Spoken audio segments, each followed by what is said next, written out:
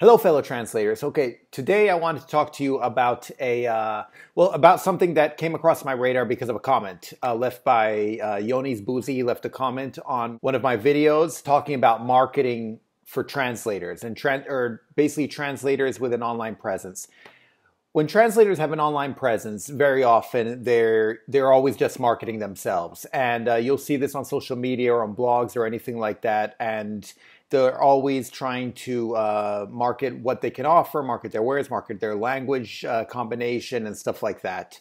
And and I see this a lot. I've seen this in newsletters, I've seen this in blogs, and I've seen this a lot in social media, and I think it's very counterproductive. So here I just wanted to talk to you about what I think is a good solution for this.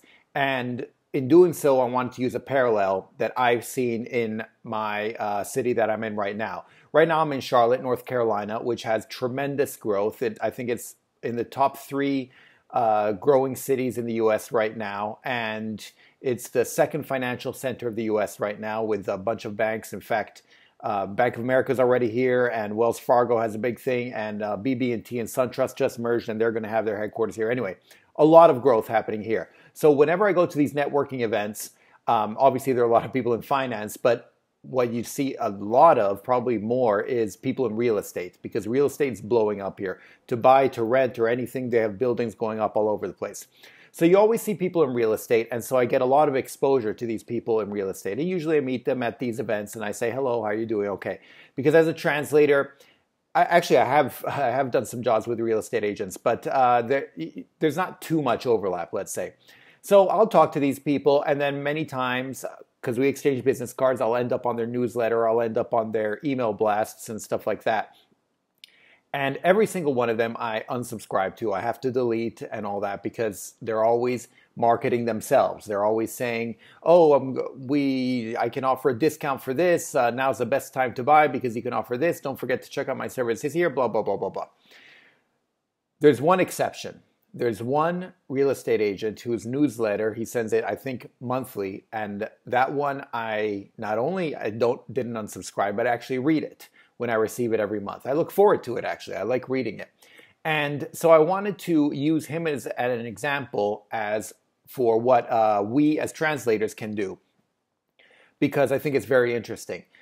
Every single month when he sends an update, he talks about what's going on in terms of Charlotte real estate, but from the point of view that I would be interested in. So he's talking about, when I see construction going here, he's like, oh yeah, that's going to be a new shopping center, or that's going to be, a whole bunch of new bars and restaurants are going to be opening up, or check out this area because it's going to have a new brewery and it's going to be great, or stuff like that, or be careful about this area because there's going to be construction going on for the next 2 months.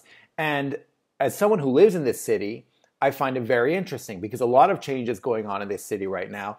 And his newsletter keeps me up with this change and lets me know what to expect and what's happening. So I know that the new Publix is opening here. They're going to have a new hotel opening up there, and it's very interesting. And he does this obviously by scouring all the real estate news that's happening, and also by literally walking around. And in these newsletters, he'll post his own pictures that he's taken of these places. And I find this very interesting, and I'm subscribed to it, and I like to read it, as I mentioned. So that's great. What does that have to do with us? And what can we do about that? Well, I think there's several things we can do, because as translators, we tend to do kind of the same thing as these real estate agents are doing. We like to market what we can do, and we could say, hey, if you need French to English translations, feel free to let me know. Offering a discount on translations now. Did you know that translators are really important? Here, hire me. And very often it's just marketing, or it's a thinly veiled attempt at marketing, just kind of thinly veiling it with something random about the news. Oh, Google Translate can mess your life up. Hire me. And I think this is completely counterproductive. I don't think it'll work at all. And the few times I've seen it, I'll unsubscribe to stuff like that, even if it has to do with translation, because I know I won't get anything out of it. So what's the solution? I think the solution is to do more like this one real estate agent that I follow, and actually to provide something that these people reading it will be interested in. Now, this will be different for all of you, because all of you are dealing with different languages and you're dealing in different industries and specialties. So if you're doing, say, a blog or a newsletter, or you have a social media presence that you want other people to follow, then the important thing is to make sure that they can follow it. That is something they want to follow. So if I were to send out a newsletter, I'm not doing this. I don't have a newsletter out, and I don't have email blasts or anything along those lines. But I think a good idea for a newsletter to send out would be to, well, actually, a good way to start it off would be to have one of those jokes. You see all these jokes, you see all these cartoons, you see all these pictures that people have taken of mistranslations or of mistakes with Google Translate. You see it very often in menus or in signposts that have been written out incorrectly or stuff like that.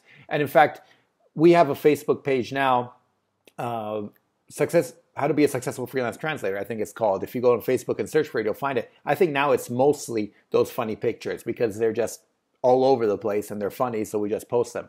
And so by we, I mean my sister. She does pretty much all the posting on that page, by the way. If you can start it off with something like that, because everyone, that's always enjoyable, and it's kind of like a cartoon or something that makes you laugh, and then follow it along with stuff that can be useful. If your specialty is in, I don't know, say French to English and in the legal field, then try to concentrate on that stuff. Maybe the EU has a bunch of new stuff in the legal field that people in the legal field need to keep track of. Well, guess what? The people who are your prospective clients are in the legal field, and they might be interested in that.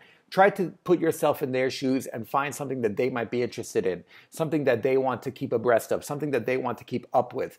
And so something like that could help. If you have something along the lines of, once again, EU regulation or regulation in general, or some new huge law firm has decided to do this or that, as long as it has something to do with language and something to do with the legal world, then it can work out well. And that's why I would recommend doing something. If you do a newsletter, make it like once a month, so it gives you time to collect stuff that's relevant and curate it in a way that works out, and try to make it work out for the people reading it. Obviously, if you're in social media, as stuff pops up, you can just show it, but make sure it's stuff that is relevant to the people. Marketing your wares and marketing what you have on offer is not very productive. You can have a link at the bottom of every newsletter that you send out or something along those lines, but the main thing you want to do is keep top of mind. And if people receive your newsletter that they actually read every month, and they know that you're on top of stuff, and as a French to English translator in the legal field, you're on top of what's going on, guess what? Next time they need French to English translations or whatever it might be, they're going to get in touch with you. In fact, they'll get in touch with you probably for any translation. Be like, look, we need Spanish to English. Do you know anyone? Can you help out? Something along those lines. And because they trust you and they know you keep up with what's going on. Obviously, this won't happen right away. It'll take time because you're trying to build up a relationship, but it's something to keep in mind that can work out much better than just sending out blasts and telling people, hey, I offer these translations. Don't forget about me. Hey, remember me? I'm still offering these translations, and so hire me. And, which is pretty much just a waste of time. So anyway, I just wanted to bring that up, and hopefully you can find that useful. Hopefully you can use that in some way, because I think it could be a good idea if you are thinking of setting up a blog or a newsletter or anything along those lines. Once again, I don't have a blog, I don't have a newsletter, and so I'm not going to be doing any of that stuff, but I think there are good ideas for those of you who wish to do something like that, and who are willing to put in the regular work to keep doing it, to actually provide value to these people. Because you provide value, then they'll appreciate it, and you provide them with value ahead of time, then they'll come after you when they need a paid job or something along those lines. So I hope you can find it useful.